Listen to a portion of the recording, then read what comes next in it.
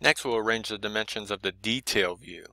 So to start, I'm going to bring my 0.75 over to the left, bring my 0.5 and my 0.375 upwards, and then bring my diameter dimension a little bit closer in.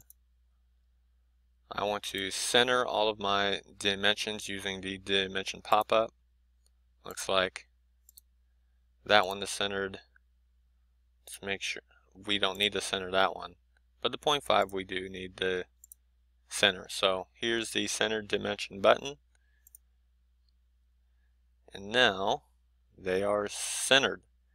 Finally, we just need to fix any of the extension lines. So I have to fix the 0.5 by bringing it up to the top right corner.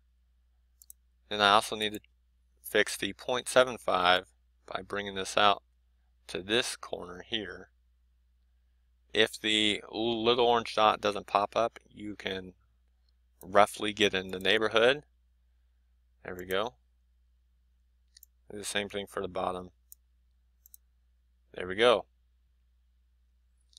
And I'll actually, for the bottom, I'll overlap it with the center line so that the center line and the extension line just merge together. So that's the detail view.